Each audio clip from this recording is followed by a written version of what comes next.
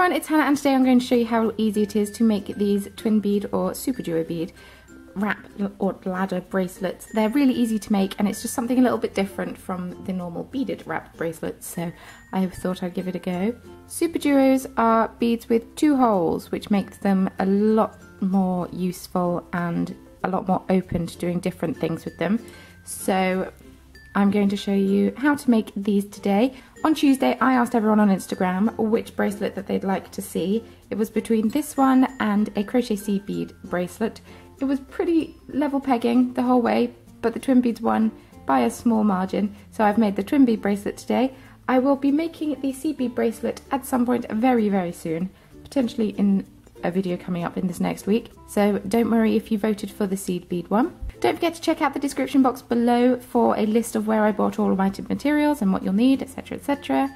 But yes, it's relatively straightforward to do, so if you're new to beading or anything, you'll be fine. You'll be able to make this, no problem.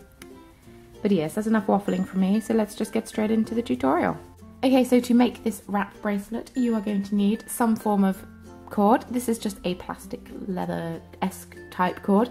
You're also going to need some 2-hole beads. I'm using super duos today, but you can also use twin beads. They also work quite well for it. You also need a button for the closure, some beading thread. I'm using the same colour as my edging, so it blends in quite nicely. I'm using a size 10 beading needle today, a pair of scissors you will also need, and also some fabric glue because I use it for everything. So I've threaded my needle with about 2 meters of Nymo. Now this is probably more than you need, but I don't like to join it on. It is possible to join on more, but I just think it's a hassle. And also to work out the length of the thread you'll need, or the cord even, I just guesstimate. So I fold it over in half, and then I pop it around my wrist, and it's just a bit longer than meeting, basically. It can be a bit tricky to get started on this bracelet, but you'll be fine once you get going. So to start with, I've folded my cord in half and I've made a loop that is big enough for me to pop my button through still. I'm just going to hold it there. Then I'm going to take the end of my thread, not the end that's got the needle on, but the other end, and tie it onto about where I want the bottom of my loop to be.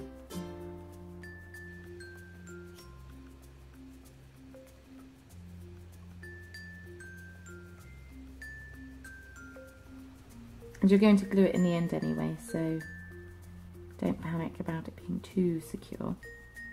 So once I've tied the knot, I just like to weave between the 2 pieces of cord, going over and under. It just makes it a little bit more secure at the top.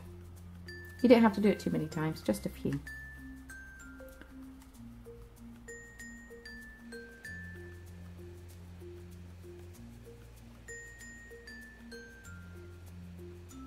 And now we are ready to start. So I'm going to pick up my first bead.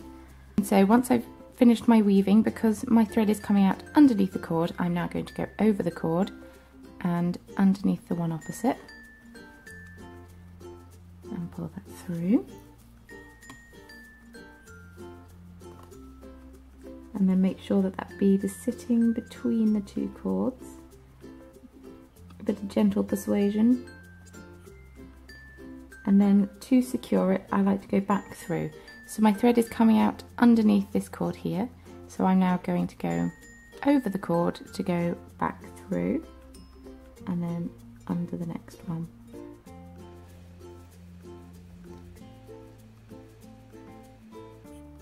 Like so. So I'm going to pick up my next colour.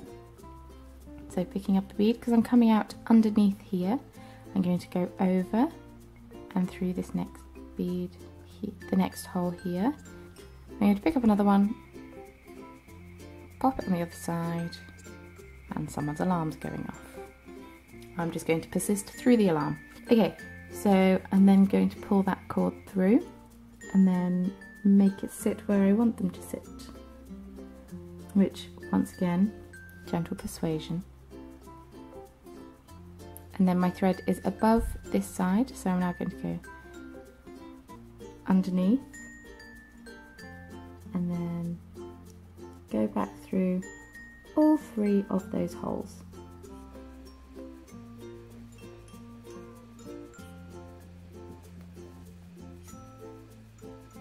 and then my thread's coming out above on this side, so I'm going to go around the cord underneath it. I'm going to go through the bottom hole of that first bead there.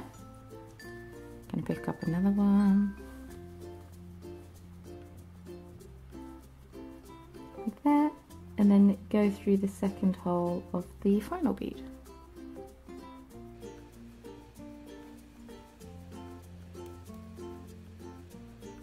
And then go round the cord and back through all 3 of the holes of the other bead.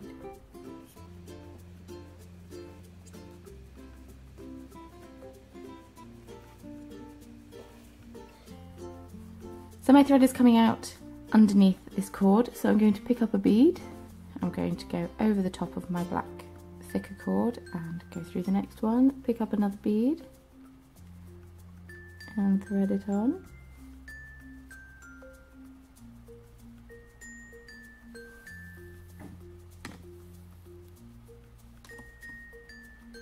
And then to secure it in place, my thread is coming out above the black cord, so I'm going to go underneath and go through 3 of the loops, or 3 of the holes.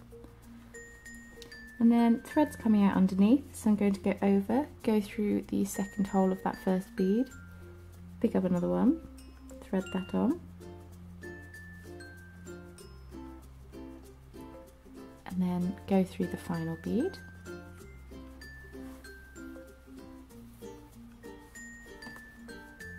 And then looping round, going through all 3.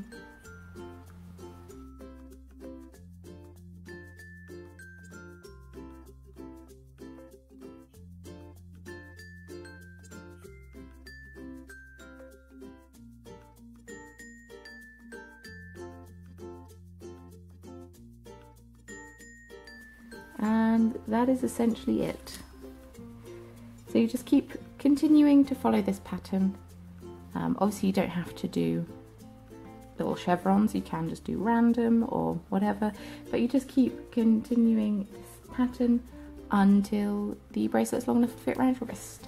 So my bracelet's now long enough to fit around my wrist. I have added in the final center bead.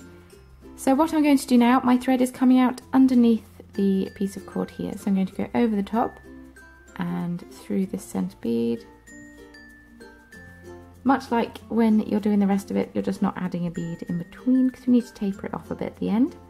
And then underneath go through, and I'm just going to weave going through the hole in the bead just so I can bring the ends in. So underneath, going over and through.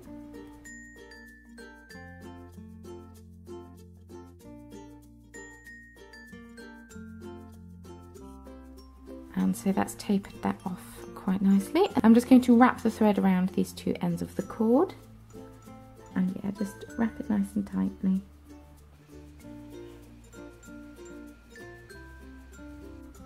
And then I'm just going to tie a couple of half-hitch knots. So that's when you make a loop, you pull the thread through and tighten, and do it a few more times.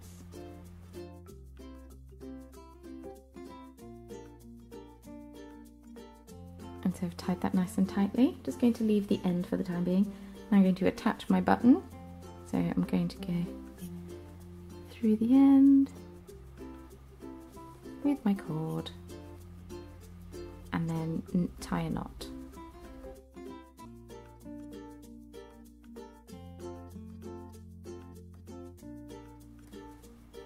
Make sure it's nice and tight. And now we're going to attack with the fabric glue before we snip any ends off. So, like I do with most of my bracelet tutorials, I'm just going to cover in fabric glue, and it dries clear, so you won't see any of this.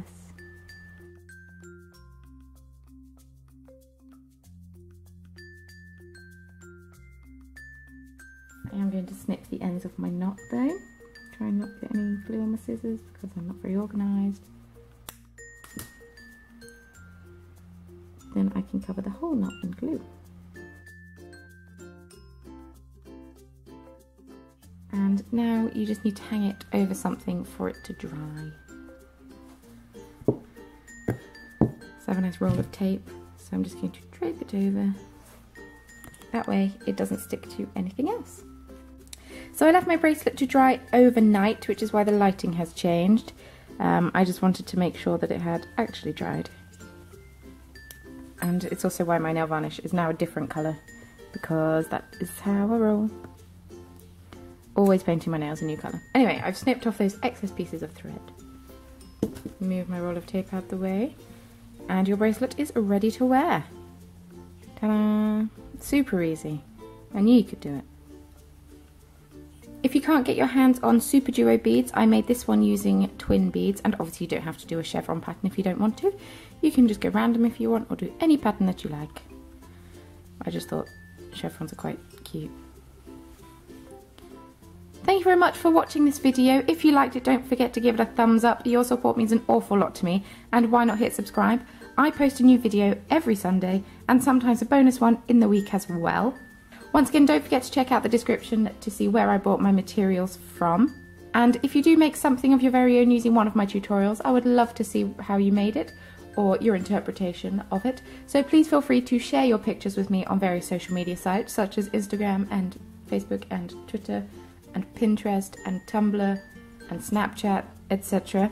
And the link and information to all of those is in the description box below as well. Thank you very much once again for watching, and I shall see you very soon in my next video. Bye!